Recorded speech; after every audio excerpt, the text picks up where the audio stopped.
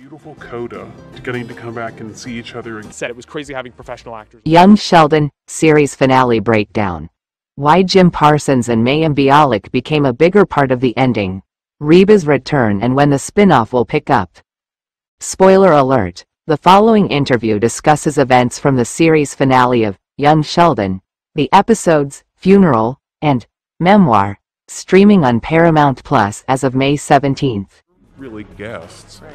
And And be intimidated by you because of how smart you are. Or Sheldon Cooper and Amy Farrah Fowler in the prequels. Life, Montana. Bazinga! That's a wrap on CBS, Young Sheldon, as the hit comedy prequel to The Big Bang Theory, bid adieu with its final 2 installments after 7 seasons and 141 episodes on Thursday.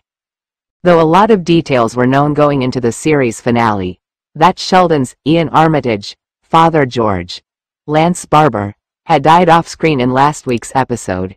That Big Bang alums Jim Parsons, as adult Sheldon. That mean you'll get baptized? beautiful coda, getting to come back and see each other. Said it was crazy having professional actors on our set for once. But And Mayim Bialik, as his wife Amy, would appear and that 14-year-old Sheldon would be heading to Caltech.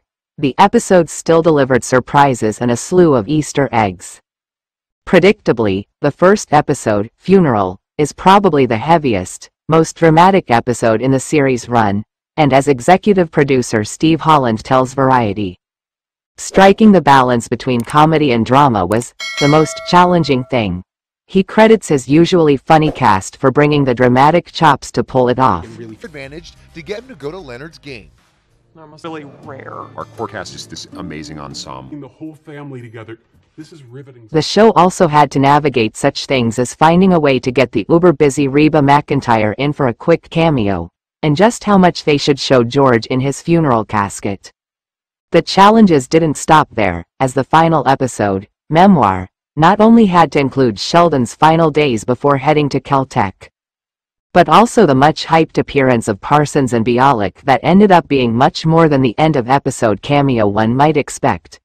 Instead, their part of the episode gave shape to the entire Young Sheldon series. The family moments. I hope I'm as good at that as you are. 30 years, or maybe in 10 or 20 years, I hope. I've seen that piece of watching The Big Bang Theory, but he's this one. Holland also provided insight into who's responsible for naming the Georgie and Mandy's First Marriage spin-off and roughly when that multi-cam series will pick up when it premieres this fall on CBS.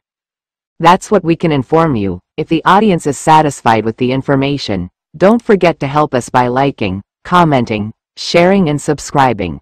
For the support of all the viewers, we thank you. Together.